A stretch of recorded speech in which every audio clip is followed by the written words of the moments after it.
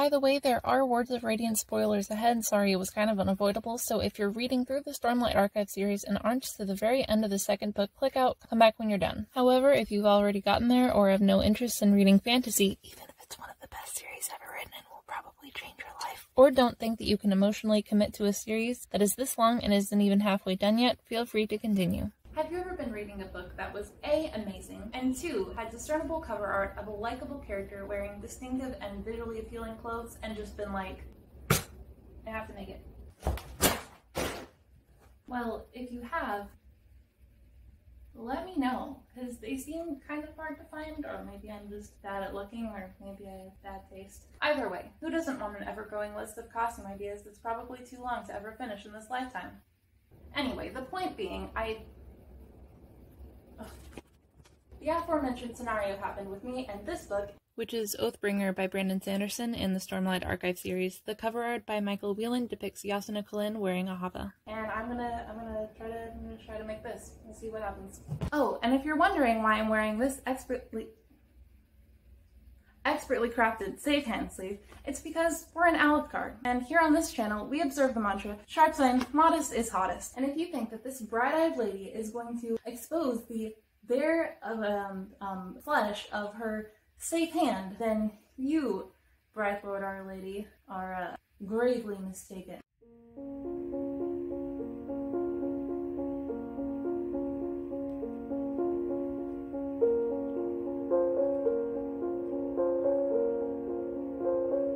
First, I started off with a sketch that I made in my planner for some reason, but never fear, it ended up in the right place. I suppose I didn't really need a sketch since I was basically just going off of the cover art, but I was able to better picture the one main change that I had made at this point, which was the front side panel with buttons, plus it helped me plan out the different elements of the costume and the best order in which to make them.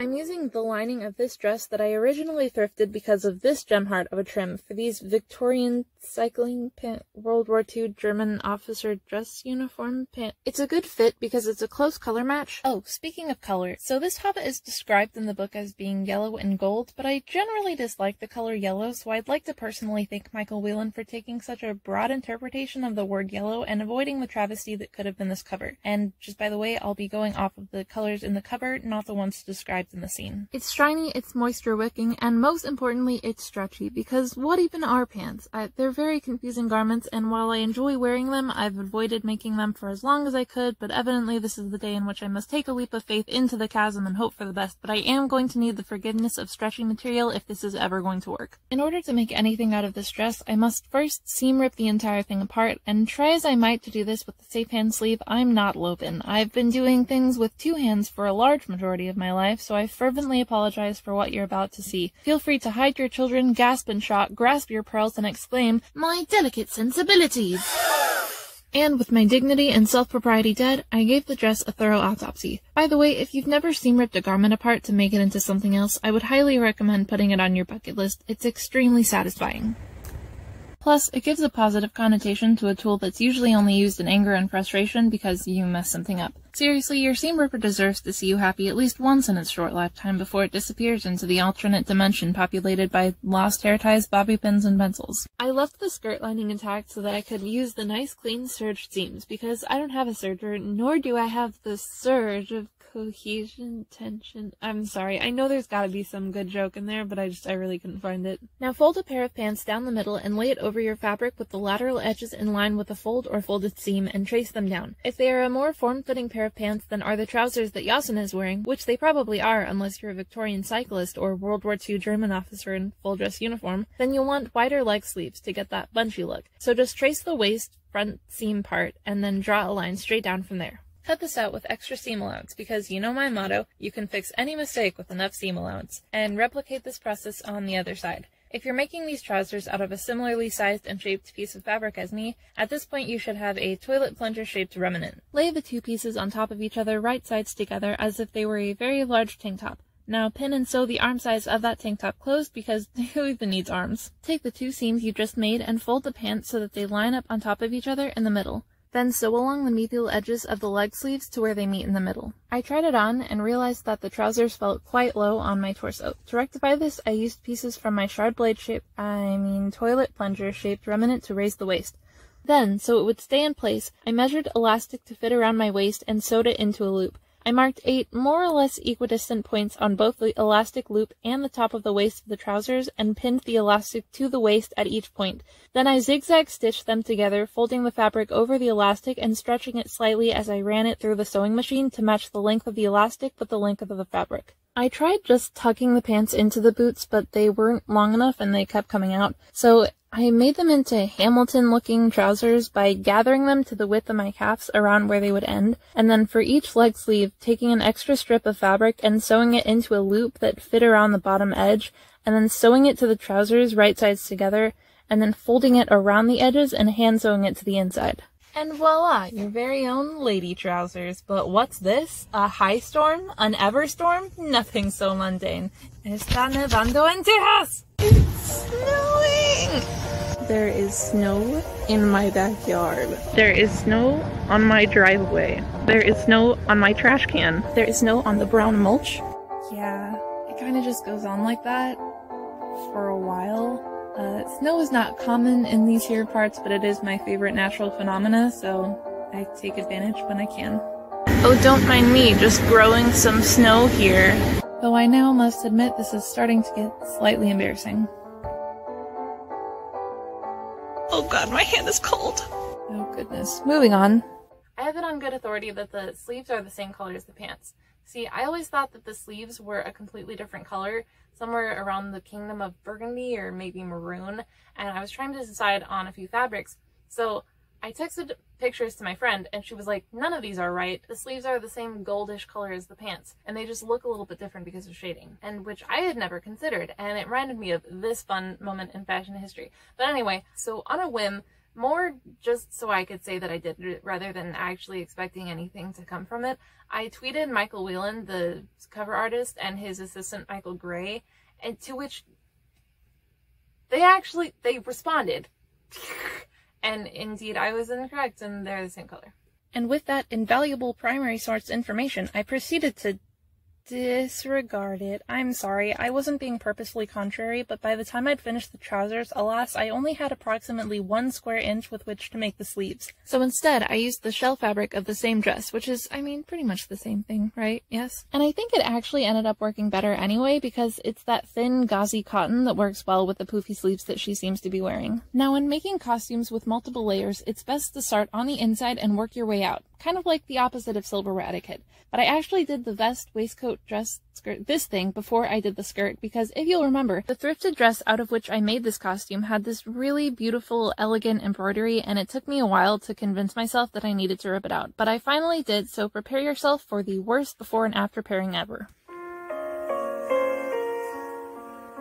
However, I will show the making of the shirt first for ease of sense making. I'm using the existing bodice of the dress as a base for the shirt, but the dress has a v-neck, plus I took out the trim to minimize the bulk and attached the middle seams together, which had the unfortunate effect of substantially deepening the décolletage area. Whereas the shirt Jasnah is wearing has a very high neckline, so I'm taking some extra fabric and sandwiching it into the pizza-shaped hole. This is probably going to look kind of weird, but I may cover it up with a naval ascot, and if not, I'm just hoping that the rest of the costume will distract from the— yeah, that looks kind of weird. On to the sleeves. Now, we can't see her forearms, but I went to the DPS and changed my middle name to Creative Liberties so that I could say, now we can't see her forearms, but Creative Liberties is my middle name. And I've always been partial to these 1890s floofy type sleeves with the really wide cuffs that go about 3/4 of the way up your forearm, which is, by the way, the only time I ever condone the words 3/4 and sleeve in the same sentence. Though not directly because of the historical fashion, but rather because of the original Star Trek movies. Fortunately, I already have pattern pieces for this type of sleeve from the M6819 thinly veiled Snow White from Once Upon a Time costume featured in McCall's It's Not Trademark, So Don't At Me line of costumes. However, if you don't have this pattern because this isn't your favorite generic fantasy style that you cosplay every chance you get, don't sweat it too much. I've heard that the shape of this sleeve is reminiscent of an American Girl doll bed frame.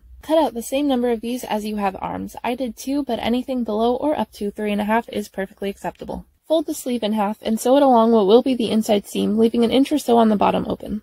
Draw a rhythmatic curve about an inch from the edge of the shoulder curve and gather it with stitches about one of still's palm widths apart. Then pin the gathers and sew the sleeve to the bodice at the armscye. Cut out cuffs from the same pattern and apparently don't film any of it. Yeah, whoops. If you want your cuff to be stiff, you can add some interfacing, but I didn't want to add the extra bulk. Either way, definitely add strips of interfacing to either side where the buttons and buttonholes will be attached. Now cut a loop of thread the length of the cuff and use this thread to gather the bottom of the sleeve so that they match lengths when you line up the ends of the cuff with the ends of the sleeve you previously left open, and pin and sew them together. I don't know if this is the correct way, but it's how I always do it. Sew buttons to one side of the cuff and hand sew buttonholes to the other side, unless you're one of those magical creatures who can get this abomination to work. In that case, more power to you. Now this scene also describes Jasnah being able to open and button back her safe hand sleeve. Unfortunately, due entirely to having run out of fabric at this point and having nothing whatsoever to do with me not being able to figure out how to do that, this feature has been left out.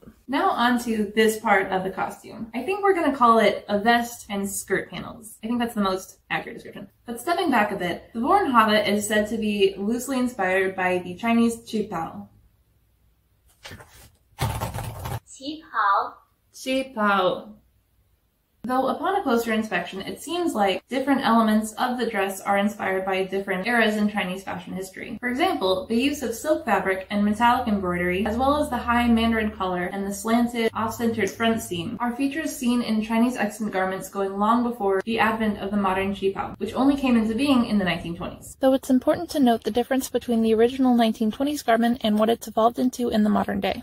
And though I did some research, it's not nearly enough for you to listen to me as if I know what I'm talking about, so if you would like to learn more, there are video links and article links and the whole shebang. Jasnah, however, is not wearing a traditional light-eyed Havah in this scene, but rather a Scout Havah with shorter skirts, slit at the sides and front, trousers underneath. Multiple variations of this description appear in the text, including female messengers in the Kholin army and traveling dresses. Additionally, the vest and shirt combo that Jasnah appears to be wearing is described as what my girl Risen is wearing the first time we meet her. But I digress. For this part of the costume, I mostly stuck to the cover art, though I opted for a version of the front seam depicted in this fashion plate by Brandon Santos for more accuracy to the text description of Havahs, more accuracy to the Chinese influence, plus I just like it. It's very classy, or I don't know, it's doing something right. Though I do want to keep the actual V shape of the neckline so that you can see the shirt underneath because, you know, layering is A++.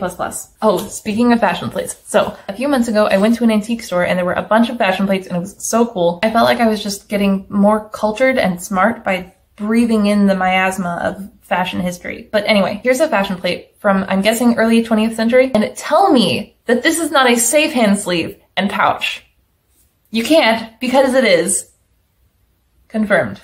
I don't know what's confirmed, but something is. Now give your eyes a break from the damaging effects of blue light and ignore your screen right now, because, see, at some point in the planning of this costume piece, I sort of arbitrarily decided that I was not going to use darts. Darts as in the tailoring method that allows for shaping, not the main saloon pastime in When Calls the Heart. Because I looked at the cover art and I thought, oh look, completely smooth, no darts. I mean, I obviously have to follow this 2D rendition of the garment as the absolute law of its construction methods. And to add to the irony of this moment, this was after I had already decided to completely change the front of the dress by adding the front seam, so I can't explain myself. But this is a very hourglassy looking silhouette, so there's a lot of circumference difference between the waist and the bust and hips, which I had to take out almost entirely at the side seams because there wasn't really a front middle seam, so anyway, the mock-ups were just not doing it, so I scrapped them. And in the midst of such a crisis, what is a hapless amateur costumer to do but consult the 1895 Keystone Guide to Jacket and Dress Cutting by the ever-entertaining Mr. Charles Hecklinger, filled as it is with all of the darts my little heart could desire. I used the double-breasted waistcoat with 2 darts to make this pattern, but I won't go into much more detail than that because otherwise this video would be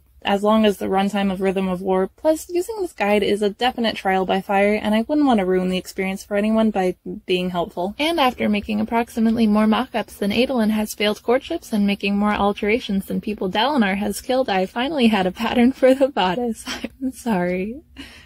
No, I'm not. Now to trace the pattern pieces onto the fashion fabric, for which we will be using this cream-colored bedsheet that may or may not have been my brother's, but it was so pretty. It had such a silky sheen without actually being silk, because I may have the UV sensitivity of a light eyes, but not the reticule of one. Anyway, fold in half the fabric so that you're getting a shell and lining of each piece. So there I was, pattern pieces traced out, pinned down, ready to go, when suddenly I was inexplicably hit with a case of the cutting anxiety, which, if you're unfamiliar, is defined by the DSM-5 as delaying cutting your fabric for as long as possible, because once cut, there's no going back and you've committed to your pattern. Also, the fabric is no longer pristine and perfect, which is sad. The symptoms manifest in 3 or more of the following delaying tactics. 1. Staring morosely at your fabric. 2. Checking and rechecking that the pieces were drawn correctly onto the fabric. 3. Trying on previous mock-ups and wondering if they were, in fact, superior to the one that you ended up using. 4. Studying. 5. Doing literally everything else on your to-do list. 6. Practicing your wit impersonation.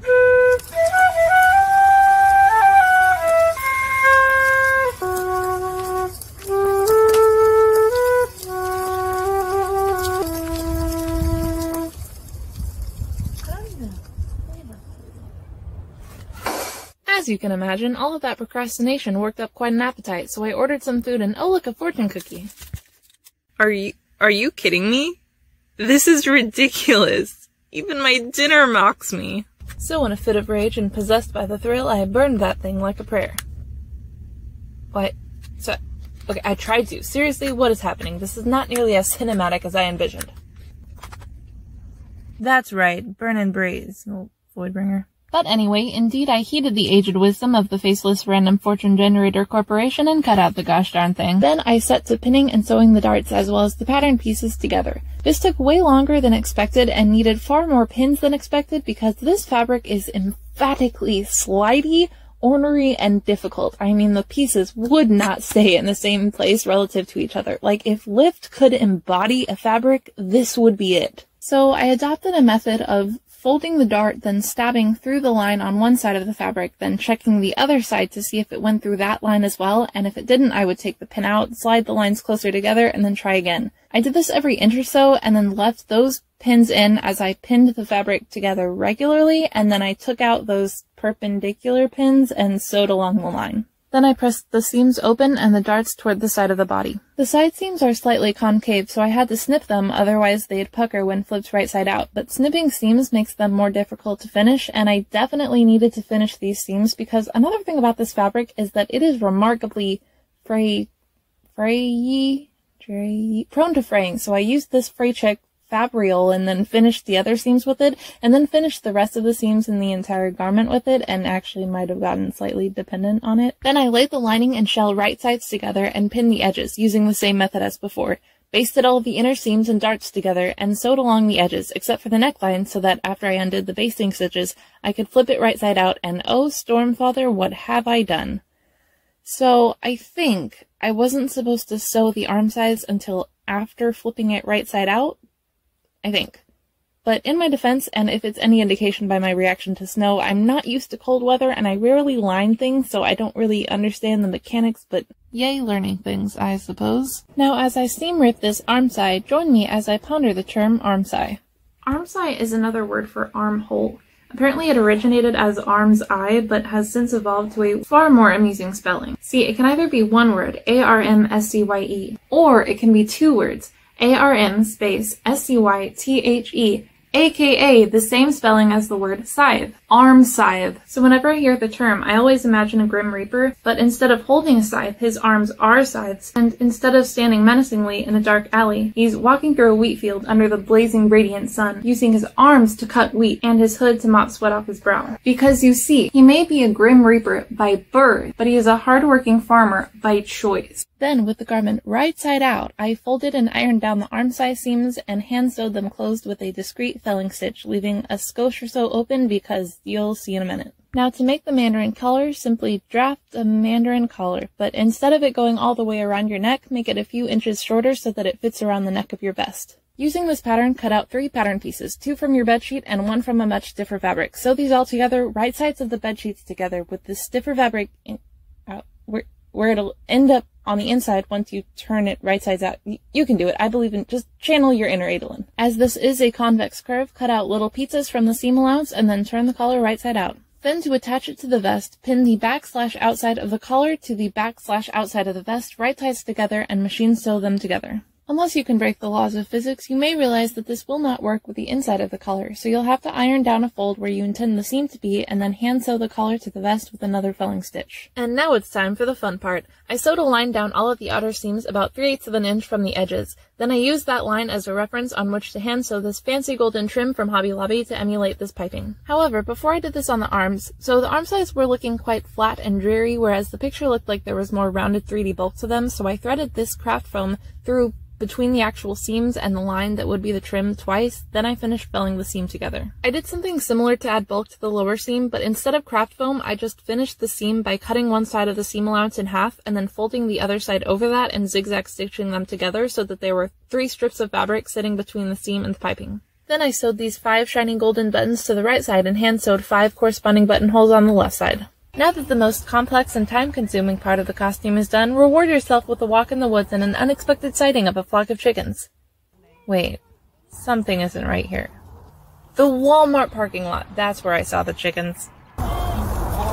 As mentioned before, the skirt is made up of 4 panels slit up the sides and front. The process of drafting a pattern for these panels was an exercise in finding a balance betwixt having slits that were large enough to plainly show the trousers beneath, but not so large as to shatter the illusion of a dress-like silhouette, leaving something that more resembles a miscoat with like 4 ribbons. Though one thing that helped was that the outer dart was at a perfect place to line up with the slits and make them look more purposeful, which just made me so disproportionately happy. It was a good moment. Part of the drafting happened with the mock-up, then I cut out the bedsheet fashion fabric and made more alterations, then I attached the lining, from whence still more alterations were necessary to get the look just right. Speaking of, so the outer fabric is the same as the vest fabric, but the lining is a different color. It's likely supposed to be the same as the trousers, which again were supposed to be the same as the shirt, but I had fabric from neither of those sources left, so basically for everything vaguely this color in the whole costume, I adopted an eclectic nothing matches, so everything matches sort of vibe, and I ended up using gold poly silk for the lining. I don't know why, it's far too garish and shiny, so I used what they have dubbed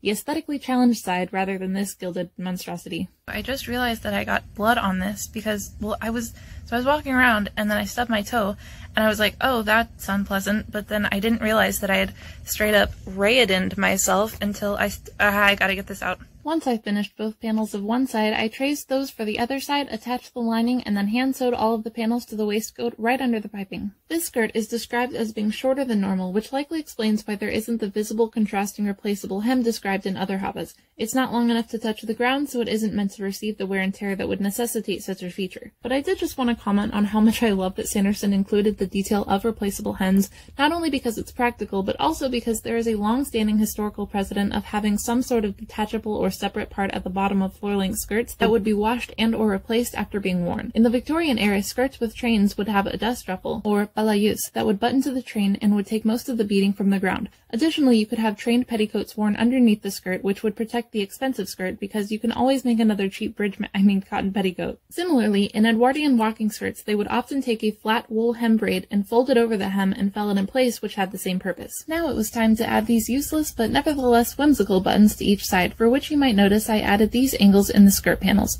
I sewed them to the front panel right next to the slit and then just threaded and tied a loop of elastic thread through the adjacent panel and just put the buttonhole through that. Though the cloak is probably supposed to be symmetrical, I really like the way that it drapes in this action shot, so I just decided to adopt that as its natural state and do kind of like a Doctor Strange look. First I cut out an approximate cloak shape, then I tried it on and pinned one side further back along the frontal plane. I wanted this to have maximum swoopability, so to minimize bulk, instead of doing a rolled hem, I burned/melted the edges, then just folded it over once and hemmed it like that, and oh goodness, it looked so very fun and cinematic. Then I wondered what it would look like with no extraneous light, and ooh, what a destructive beauty it haseth. Also, doesn't that remind you of that one short story about the clock and butterfly blacksmith? This one that was all like, ooh, philosophy, how very meta it is when the very action of creating art becomes the visual art itself. Or, well, I hope that's what it was about, because I wrote an essay on it once, and that's what I said. But anyway, then I turned the light back on, as it's rather suitable for one to be able to see what one is doing when handling an open flame, and because this is not philosophy in action, child. The original plan for the closure was just to make it in the same manner as the picture, using the buttons from the bodice, but as I was making this costume, I did a good amount of research on the Chinese qipao, and during that that research, I came across this picture of a frog closure, and then my brain did this thing where it was like this plus this, and I just had a vision for it, you know, like during a high storm, and I had to do it. I started off by tracing the symbol. So I don't really know precisely what I'm doing here, but yeah, I couldn't find any tutorials for this specific type of closure, so I tinkered around and tried a lot of things, but here's what actually ended up working. Get some thick interfacing and cut it to the width of an asparagus and whatever length you want. Then cut 22 gauge wire to the same length and sew the wire to the middle of the interfacing. Cut some fusible interfacing to a bit more than double the width of the thick interfacing. Fold the fusible interfacing over the thick interfacing and wire and iron it down so that it sticks together and encloses everything, then trim it down. Now take 2 strips of differently colored fabrics and sew them right sides together with a width a bit larger than your interfacing sandwich, then flip them right sides out with a large needle or safety pin. Slither the interfacing sandwich into the fabric snakeskin, then bend it to your will until it makes 2 of this tree shape. One will have a hole and the other won't. To make them more sturdy, tie embroidery floss around these areas. Then make 4 of this quarter-rest or Harry Potter scarred shape and 4 of this checkmark shape. Now make a similar 2-toned fabric snakeskin, but one that's a bit wider than the one before. This will make up these lines on the else collar symbol. Lay an appropriately lengthed piece against the tree and mark lines where the pieces line up with the branches of said tree. Now cut along the lines and sew as if they were buttonholes. Close off all of the ends by stuffing all of the fabric inside and then applying hot glue. Ow. Shimmy the piece onto the tree like so. Do the same thing for the other side and for the other tree. Now to actually make it work as a closure, you'll need something to act as the proverbial button to put through the proverbial buttonhole. I used the cording from the vest to make a knot, then I hot glued the ends together and hot glued and sewed them into the tree trunk. It looked kind of tacky, so I covered up the trunk with a nice line of security blanket. After putting some thick interfacing on the back of each side of the cloak where the closures will go, don the cloak and guesstimate their location and hot glue them down. You may subsequently decide that they weren't quite in the right place and decide to move them. If you do, be sure to move them just far enough so that the hot glue is as visible as your shame spren, but not so far away from the closure to where the hot glue no longer draws glaring attention to itself. Then re-hot glue it and stitch it down with some matching embroidery floss. Now time for the smaller pieces. Lay these out and stitch them down one at a time to complete the else collar symbol. The best way to do this, as I found, was to come through the top, stabbing the needle first through the piece, then through the cloak. To get these as stable as possible, stitch all the way around each of the pieces. I want to put the symbol of the Knight's Radiant on the back of the cloak, kind of like Amram did. Okay, I'm sorry, but symbols on cloaks, it's a good look. The only issue is that I've already embroidered it on another project, and it kind of took a while. And at this point, we were coming to the 11th hour, or 11th month, rather. I started this project 11 months prior, and I was still having a great time, but also maybe speeding a bit toward the light at the end of the tunnel. And this one will be about 5 million times bigger, so I figured I'll just make a soul caster, and then I can just use that to do some embroidery soul casting, because that's how it works, right? Jasnah's soul caster has 3 rings and a bracelet connected by chains holding 3 stones, a dark gray smokestone, a diamond, and a ruby. I thought I would just have to use plastic fakes of all of these precious stones, but flick my sparks, cause I found this smokestone hiding in my button box, this diamond hiding in a bag of fake gems at Joann's, and this ruby in a table decoration which I borrowed. I did take some liberties, 2 rings instead of 3 on opposite fingers, plus the gemstones are supposed to be large ovals, however ovals are unsettling, circles are my favorite shape, and large jewelry makes me uncomfortable. I needed 3 gold 18mm diameter double looped bezel pendant settings, and unsurprisingly, even this ridiculously specific request could be granted by the answer to all of our glyphs, Etsy. The gemstones weren't all the same size. The smallest one fit in the setting, but not the others, so I sanded them down. I also sanded the shank off the button. I got these rings at Target, and bonus, there are already holes in which to insert chain links. I used this picture for visual plagiarization because it was my absolute favorite rendition I found online. Basically, the only way I deviated from it was by making mine gold. Oh, you want to know a secret? Okay, I think I found a continuity error. I know, don't tell anyone. I don't know, I think someone confirmed maybe Jasnah's Soulcaster is supposed to be gold, but Shallan's is silver. But they're supposed to be identical. And wouldn't you know it, I had exactly the same problem. I found gold rings, gold chains, and gold pendant settings, but I couldn't find a gold bracelet that I liked and was in my price range. But I did find a silver cuff bracelet, like, I don't know, somewhere in my house, I think. So I did what Shallan obviously did off screen to make them match.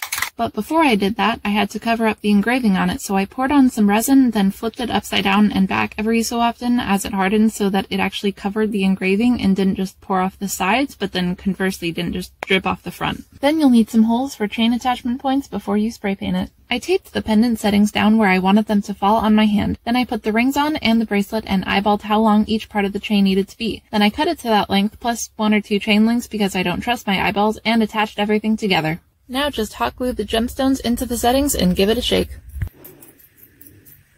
And voila! But if perchance you're not able to make a working soulcaster, fear not, for I am a woman of the people, and I will show you how to embroider it. First, you'll need a picture of the symbol to transplant onto the cloak, and unless you have a Thunderclass size printer, you'll have to print out the picture in pieces, then tape them together. Now use a sewing pin, shard blade, or other pointy object to poke holes in a rough outline of the symbol. For more stability, fuse a piece of thick interfacing to the wrong side of the cloak where you intend your embroidery to be. Tape the picture to the cloak, and use a sufficiently inky pen to draw dots through the holes, ensuring that the ink bleeds through to the fabric. Then play a game of connect the dots until the entire symbol is drawn out on the cloak. Then proceed to embroider the whole thing.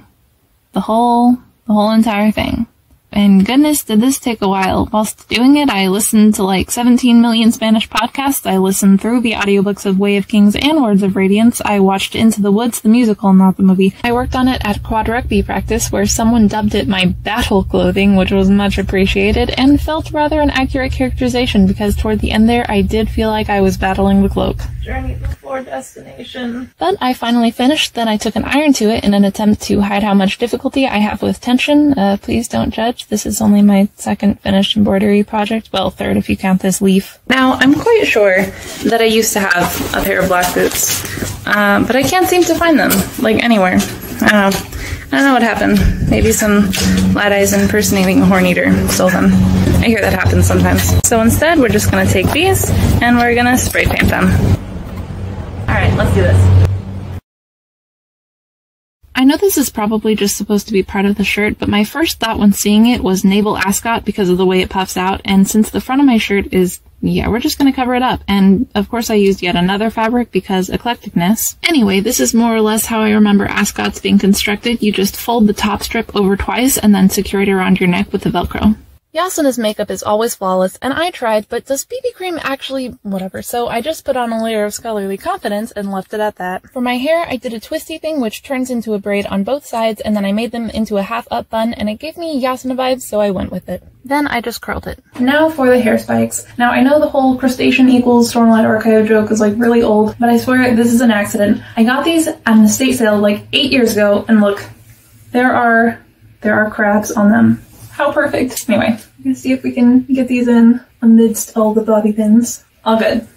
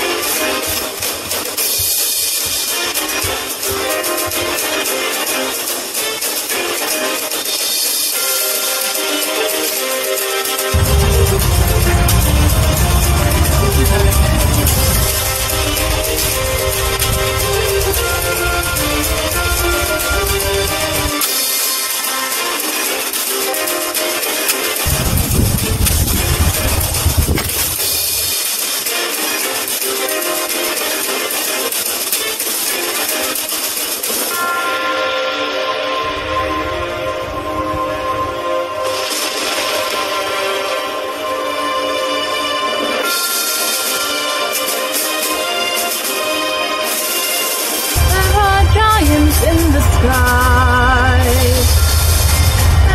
Anyway, it's very catchy. You know, one unexpectedly great thing about this dress design is that you can very easily and quickly gird your loins should you be attacked by baddies.